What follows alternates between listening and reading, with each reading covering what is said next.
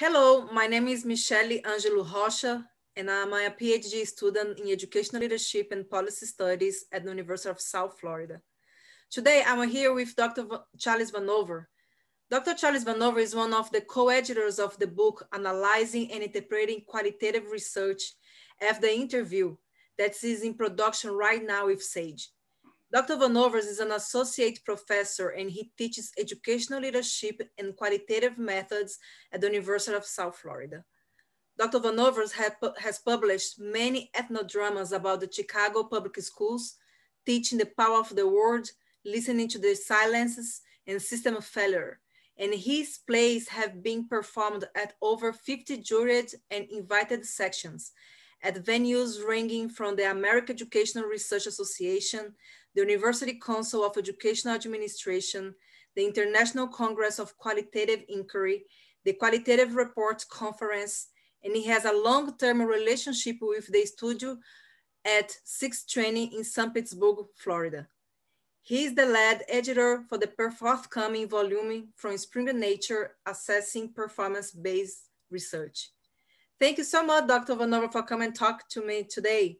So talk a little bit, could you tell me a little bit about what's unique about the book?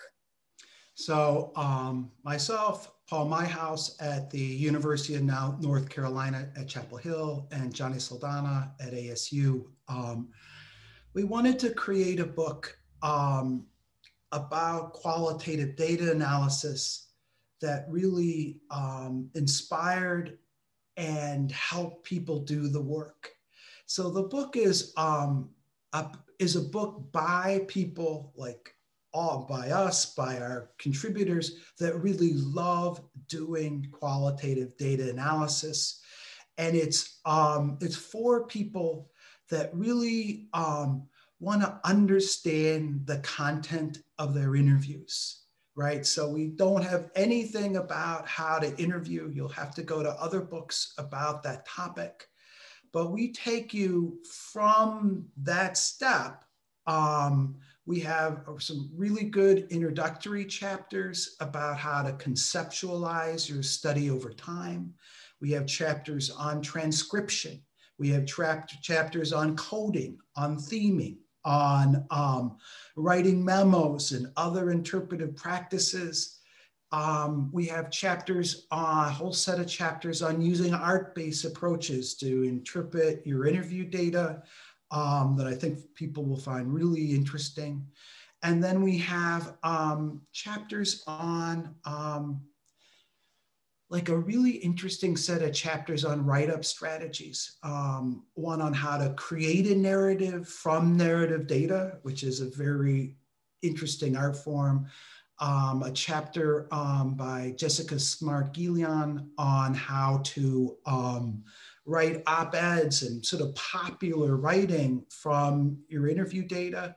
And then we have a chapter from a very important publisher in qualitative research, Mitch Allen, about how to take it to a monograph and create a book from your interview data. So we're very excited about the work. We've worked hard on it all through the outbreak, and we're very excited and inspired about it. That's amazing. Could you tell me a little bit about the format of the book? Could you tell me a little bit more? Yeah, we worked with SAGE, and so our goal was to have it to be really a how-to guide. So most every chapter has the same structure.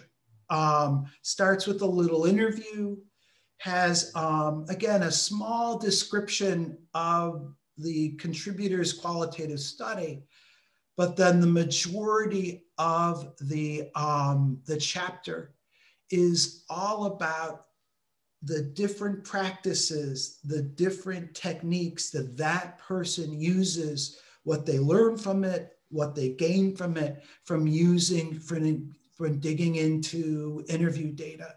So you'll just see this vast range of approaches, just a really great set of ideas about, how to really take that data and really learn from it, really attempt to understand that content.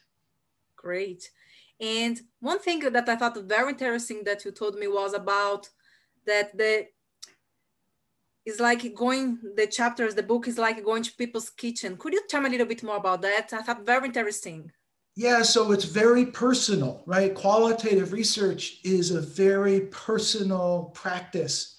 And so you really get, into very different styles of cooking, very different ways of getting into that data and, developing, finding, and then, writing up or performing or creating art from that data. And so I think that people will, just like if someone that likes to, read a lot of cookbooks to sort of get different takes on how to do things, you'll see just these really great takes on how to do it from some absolute leaders in our field. So we have just a tremendous number of people, really great, both people that are emerging, people that have worked in the field for many years, and they really do take you inside their kitchens and help you see and learn what they do in this very important part of doing qualitative research. Awesome. Could you tell me a little bit about what's your expectations with this YouTube series? So then, as part of our book, we want to, reach the public, not only reach academics, but perhaps you're doing oral history interviews, perhaps you're doing genealogy interviews. So we're hoping that we can get, a broad range of folk. I don't know if there's going to be a lot of reporters doing arts-based practice to their data, but who knows, right? And so we wanted to have these little clips as ways of sort of getting people interested in the book and then maybe inspiring them to think about, a particular technique or a particular researcher's work. Awesome. Thank you so much. And I look forward to read your book. Yeah, in April. We're coming out in April, I hope. Yes.